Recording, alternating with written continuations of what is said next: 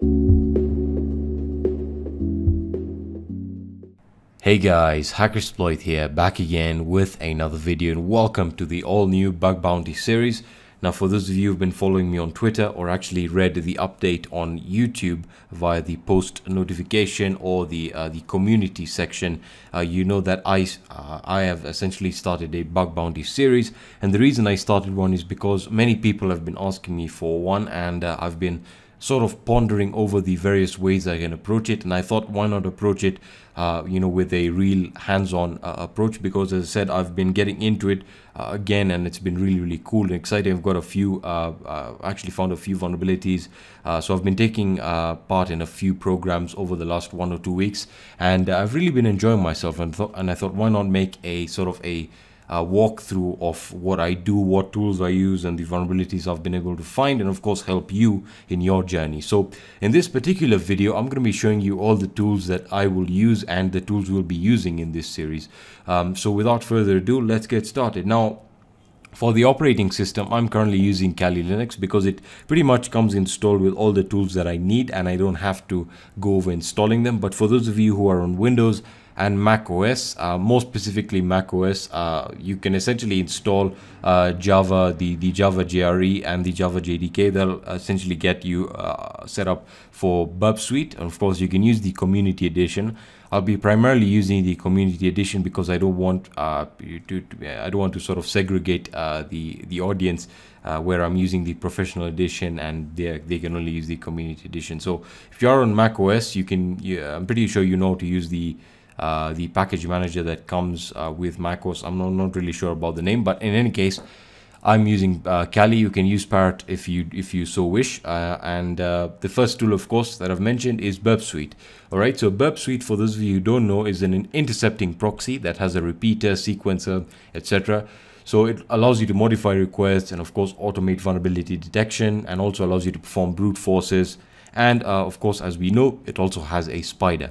Now, when it comes down to the browser, of course, I would recommend using Chrome, which I will install later on. But for this particular video, I'm simply going to be focusing on the extensions or the add-ons that you can use. So first of all, let me just open up the browser and I'll show you what add-ons I recommend you use. So for example, the first add-on you should have installed, of course, is Foxy Proxy, which allows you to essentially enable the various proxies that you have set up, and that is particularly for the use of BugBounty. So you can set up the proxy automatically with Foxy Proxy right over here, and of course you can enable the BugBounty proxy once you're ready to use it when you begin your spidering process. All right, so that is the first plugin or extension, whatever you want to call it.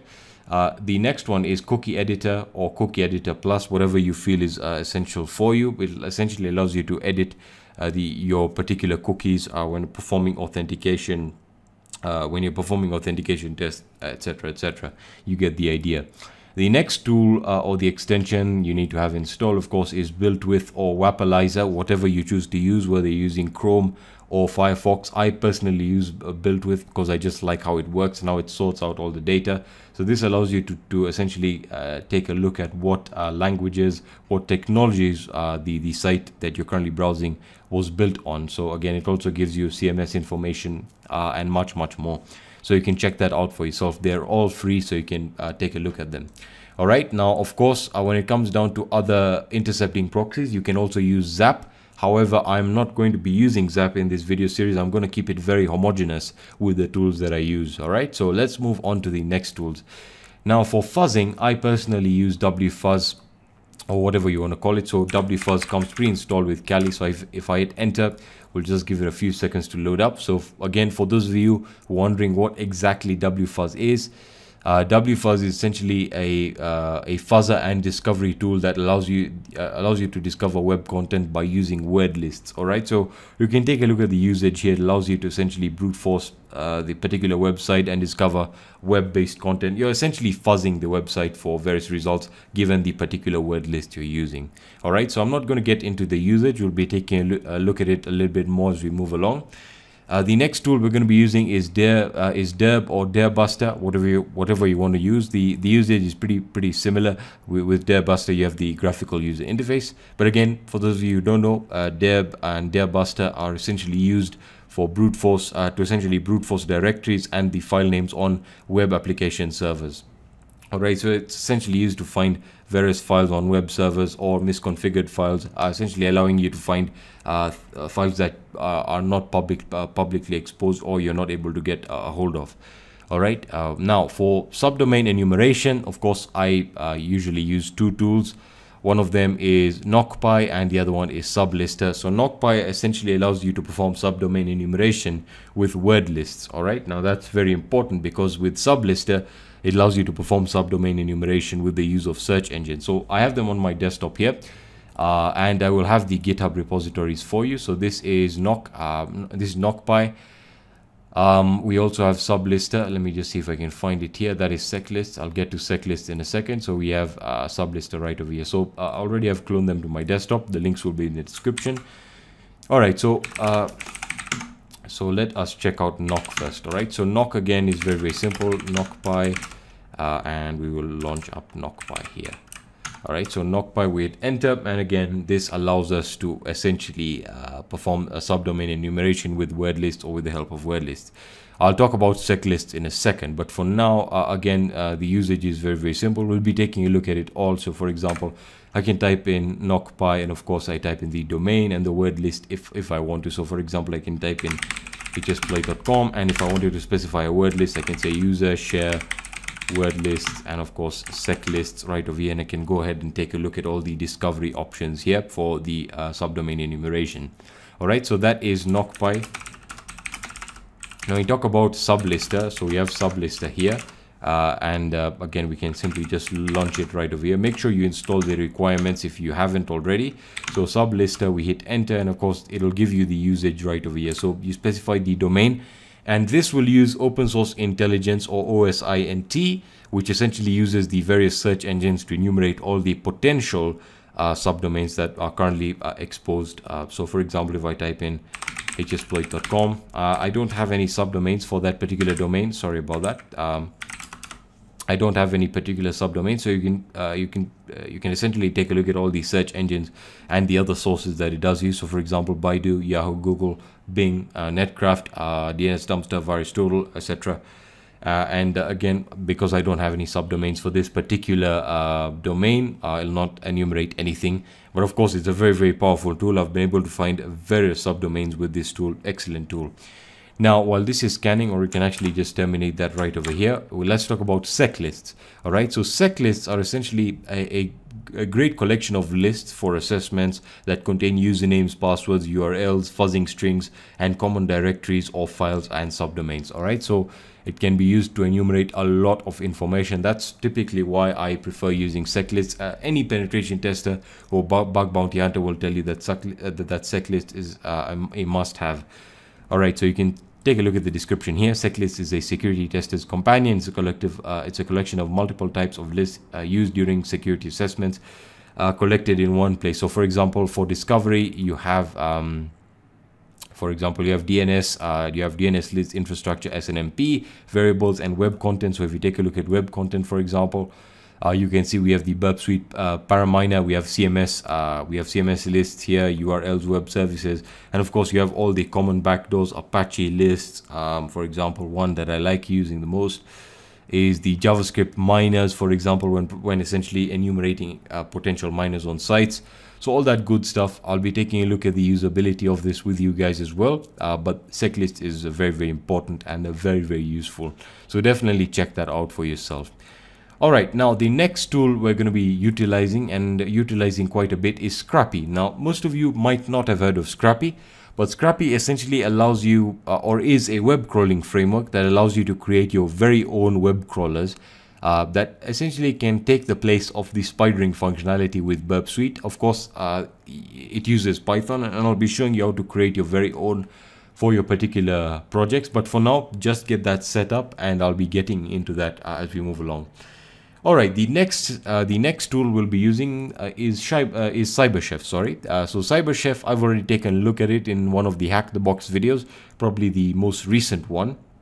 And essentially, CyberChef allows you to essentially perform encoding and decoding of various algorithms right over here. So you can check that video out to see how to use it. Again, it's an extremely useful tool. I recommend using this for whatever decoding or encoding you're essentially performing here. It also allows you to perform detection, which is awesome. So definitely check that out. We'll also be using Google Docs and all the various Google Docs for file enumeration, subdomain enumeration, which again I'll talk about as we move along. Now the other tool I like using, which is an online or web-based tool, which is What CMS. So What CMS allows you to detect what CMS is currently being used. So for example, if I type in hsploit.com and it'll essentially detect the CMS that I'm using, it essentially performs the same set of functions that that built with or Wapalizer would do, except for the fact that it only works with CMSs. So if you are working on a site, or you have a if you have a target and you are essentially wondering what CMS it's using, it will essentially enumerate what particular CMS is using. Of course, the great feature is that it detects up to 467 potential content management systems. So for example, for hsploit.com, we have WordPress 5 version 5.1.1, which again can give you an idea of what's running on it. So you get the idea. Talking about CMSs, we of course will be using WordPress Scan, Joom Scan, and yeah, we'll be using those CMS tools for potential vulnerability detection. So they will not be extremely common, but of course they can be used to enumerate users and potential vulnerabilities with plugins or themes that are being used. All right, for SQL, we'll be using SQL Map. Of course, SQL Map is more of an automated tool, but I'll be showing you how it can be used really well. I know I haven't mentioned any particular cross-site scripting tools because that again it requires its own video, but for now let's just focus on the tools that are going to be used most commonly. All right, so now let's talk about Stricker. All right, so if I just go back to my desktop here and we talk about Stricker, and I'll open up the, sorry, that is a capital S, sorry, Stricker, and we'll launch up Stricker here.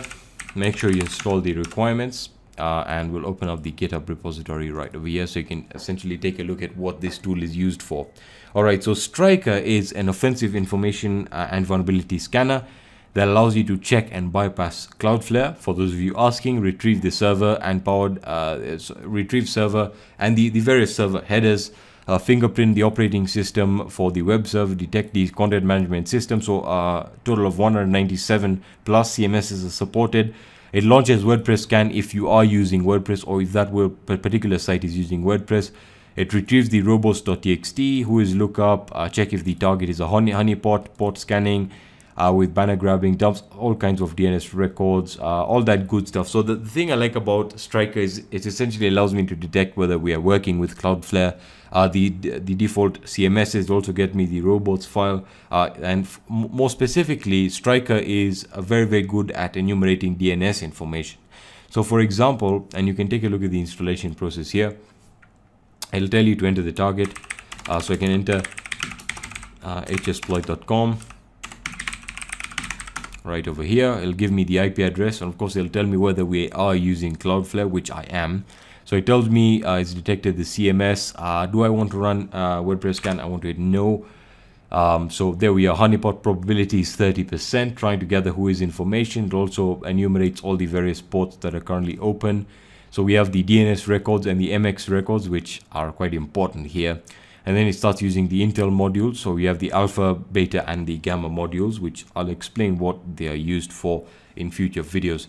But again, these are pretty much all the tools that I'll be using. In the next set of videos, I want to be focusing more specifically on, so you can take a look at right over here, the subdomain that we were not able to enumerate with sublister because it went off open source intelligence.